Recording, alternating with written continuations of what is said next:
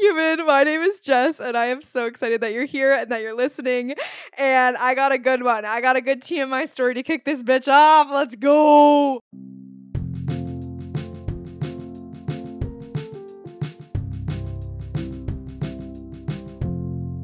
So I recently went on vacation with my two grandmas and my cousin. If you have not heard the episode all about that, it is episode 151.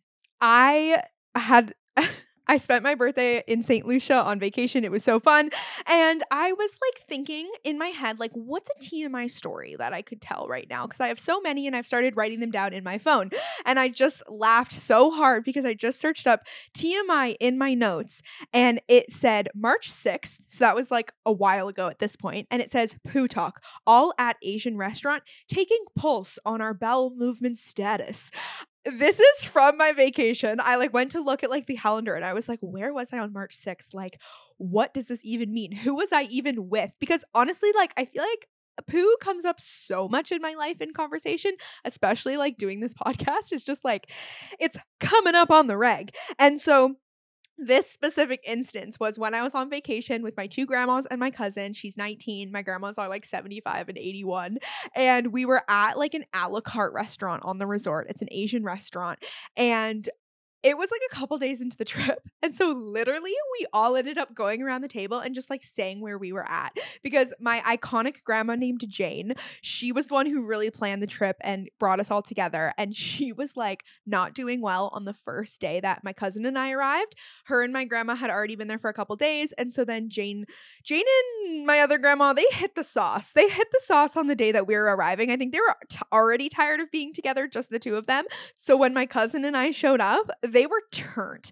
And so the next day, my poor 80-year-old grandma had diarrhea. And she goes, it's because I was mixing the rye and the red wine. She's like, I got to stick to just the rye. I can't be mixing my booze. And later on the trip, she started drinking vodka. I was like, girl, you are going off. But so we're literally at this Asian restaurant and my grandma's like, I'm good. I haven't really had any more diarrhea. I'm like, I'm not good. No, I think at that point I was good, but I was drunk at the dinner. So I was like, about to not be good because I did not have good poops for the rest of the trip.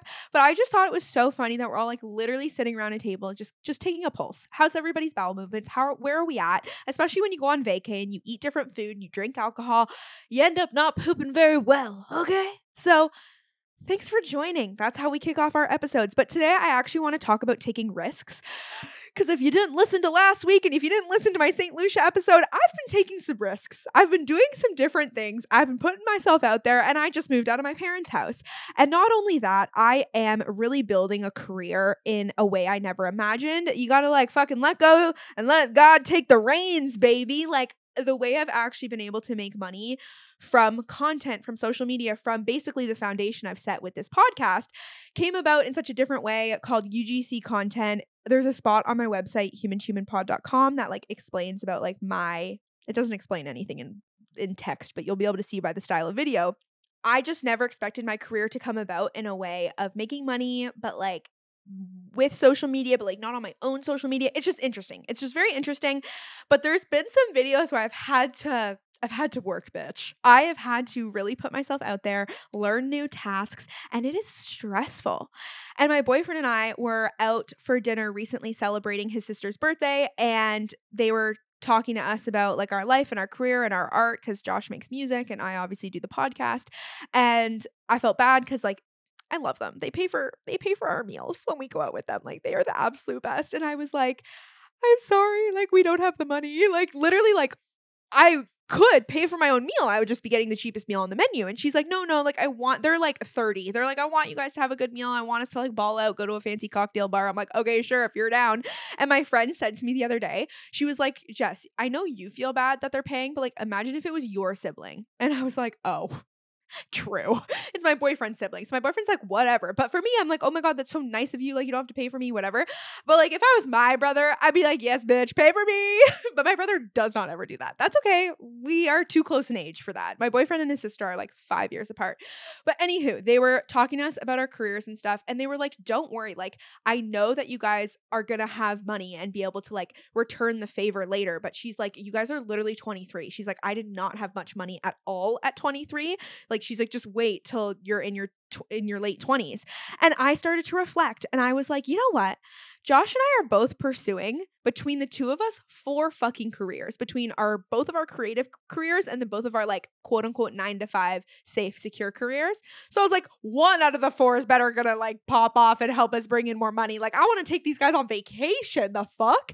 And so what the fuck was my point? Literally, why did I go on that tangent? I think my point is that like we're working hard and it takes some time, but it also takes so much risk and it can be really stressful. And so I'm taking risks in all these different areas. And one risk that came up recently for me was this company that I've worked for before. I've like recorded UGC videos for them. They will send me a script and then I will record it and then they do everything else. They do the editing. It's fun. It's cool. It's awesome. And they have a product that's a makeup product. I'll just tell you about the brand. I love them. It's Carpe. I wear their deodorant. It's incredible. Literally, I would have sweat stains in this shirt if I was not wearing them right now. But they also have an SPF primer and I had it. I just like never used it because makeup products overwhelmed me. And so they were like, Jess, we want you to do like a get ready with me makeup video. Like, here's the script. And the script was so fun. And the only thing I was terrified about was putting the actual makeup on my face because in the script, she's like, we do bronze and highlight and blush. And I'm like, I don't own any of those things. I never. And literally days before this, I was walking on the streets of Toronto and I was like, oh, bitch. All these girly pups are so dressed up and they look so hot and they have such nice coats and they have like all the makeup on and I don't know how to do any makeup on my face. And like, don't judge me if you're watching this and you think it looks bad because I'm new. Okay, I'm new. It's also very like natural glowy look. And so I was like, holy fucking shit. Of course I want to do this script. Like, it's so fun. I enjoy it. Plus I live in downtown Toronto. Absolutely get your bag, girl. You know, like I got to bring in that money for rent now. It's like the stakes are higher. And so I have a friend who knows how to do makeup so well. So I was calling this friend every fucking day being like, what do I go buy from the grocery store? What do I go buy from the pharmacy? I was like looking at Sephora and this friend was like, what? Don't go buy your new shit from Sephora when you've never worn makeup. And I fucking did it. And I delivered. And the brand just sent me the final version of it. And it looks good. And I'm like, holy hell. I was stressed because I got it on a Thursday, the script, and it was due on a Tuesday. So I was like, and it was over Easter weekend. So I was like, this turnover has got to be snippety, snappity, quickety, quack. And I fucking delivered. And that's the thing is that like, challenging yourself to do hard things allows you to realize that like you are capable of so much more than you think you are. I just did a sweat and tonic class the other day and I was like fucking sprinting on this treadmill because the woman was guiding us. The teacher was telling us to like just give her. And so I was like, whoa, like I can do things and I can push myself in ways I didn't know were possible. And the most stereotypical way was like run a marathon. And like I'm running a 10K in May. I'm a little nervous because I have not been running a lot. And I have always thought like, oh, if I push myself to run a marathon, like that's pushing myself to do things that like I didn't know I could do. And it's like, no. Like you can run a marathon. Yeah, maybe I'll run one day. But I'm like, I am not in a mental space to like be serious about my recovery and to like really take care of myself and nourish myself properly. Like I'm not running a marathon right now, but now I'm sitting here and I'm like, bitch, there are so many different ways that you can challenge yourself. There are so many different things that you can do to like, you know, experience a little bit of risk, experience a little bit of thrill, and then sit with yourself and be like, oh my God, it either went well or you failed. And if you failed, you fucking learn from it. And maybe it wasn't meant to be yours anyway. I have moments with this podcast where I get stressed because I'm like, am I doing the wrong thing? Like it hasn't reached quote unquote success, but it's like, shut up. Like I'm getting success in other ways through the foundation I've set with this podcast. Like you're good, you're fine, everything is all okay. But sometimes things won't work out for a specific reason, an extremely specific reason. And I love my boyfriend so much because we will hang out sometimes and be like, I'll cut it out, but I just burped so loud. It was awesome. If my mom didn't listen to this podcast, I might have kept it in, but I left a burp in one time and she was like, really, Jess? That was so rude. And it is kind of rude. I heard my boss burp one time and I was like, please keep that to yourself. He's also a man. So I don't know. Maybe that has something to do with it. But what the fuck was I saying? if you try something and you fail, it wasn't meant to be yours, or you're meant to work harder at it. Truly. That's what I think. And if we don't push ourselves to the point, I was talking about how I love my boyfriend. I love my boyfriend because when we hang out sometimes, we'll talk about the fact that like we are risk takers. And I think our relationship works because we both are extremely passionate people. Oh, this pillow behind me is making me sweat so much. We are such passionate people, and we have the same level of drive and enthusiasm for our lives and for doing things that really challenge us and help us grow as individuals. And I was putting together a TikTok the other day of a video of us from 2 years ago celebrating his 21st birthday together versus this year, us celebrating his 23rd birthday together. And we were drunk. I was dancing on a table at a bar in that first video from his 21st birthday versus now for his 23rd, we were at Othership doing a sauna and a cold plunge. And I'm just so grateful we can grow together like that. And I think that's a huge sign of a relationship working, especially for like if you can grow. And it doesn't mean it's going to work forever. I've seen a lot of women post on social media about like leaving long-term relationships, and I'm not sitting here being like, my boyfriend and I are going to always grow together and always be on the same page and always blah, blah, blah, because like you just never know.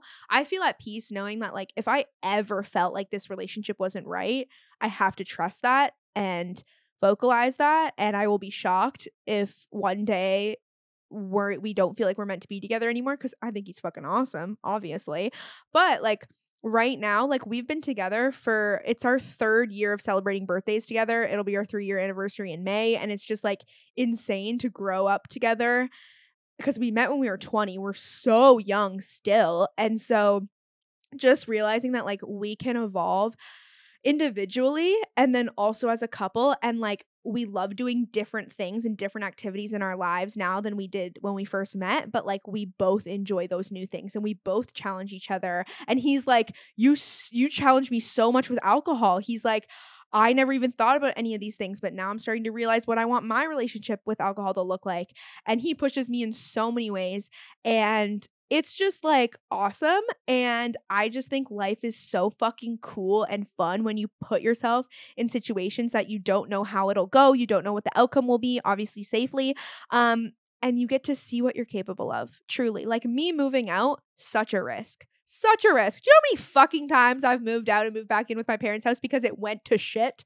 And I was like, I can't do this anymore. I gotta move back in with my parents.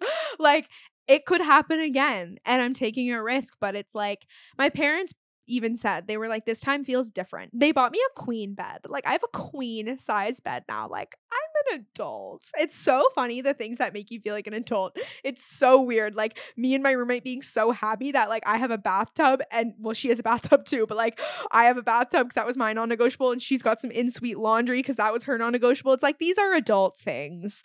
And this is like a very coming of age style podcast, and it's really fun and it's really cool and it's a challenge. And that's the thing, like we can't ever strive to like never have stress in our life, because there is such thing as good stress that makes us feel rewarded and makes us feel like we have purpose, and we need like things to propel us forward. Like I have been going to workout classes so often, and it's kind of a non-negotiable for me because like they're expensive, yes, but first of all, everything is expensive, and second of all, they're like a non-negotiable for my mental health because I don't have any structure to my day. So if I don't make myself structure, I will feel sad. I will feel like I have no purpose. I will feel like I have no direction. And so it's like just knowing I have to be at yoga for 3 p.m. makes me be like, okay, chip chop, let's go. We got to get all this stuff done before we go to yoga. Like, you create your own fucking reality. So let's take some control over it. I feel like I'm a motivational speaker. Love you all. Okay. I hope you have a really good rest of your day. And if you enjoyed this episode, please share it with a friend, share it on social media, spread the word in some way. Cause I just want to make people laugh and make them feel a little happy. You know, that's just like the goal. This is why I do this. This is the thing in my life I make zero money off of, and I don't get a lot of gratification from, but I simply just fucking love doing it. And I feel like you can feel that. I feel like, you know, when someone enjoys something so much that they're just going to go out of their way to spend time doing it. Okay, that's me. And if you are a longtime listener and you love this show, I love you so much. I appreciate you so much. Tell someone you love that, like, hey, this podcast is pretty funky fresh. And yeah, I'll talk to you very soon. Take some risks. Take some risks and then tell me what they were. Submit it at human, not at human, but www.humanhumanpod.com. Tell me what your risks are. Tell me what you want to hear more of. Tell me a TMI story and ask me a question, okay? Do all the things. I'll see you on the gram between now and then. Goodbye.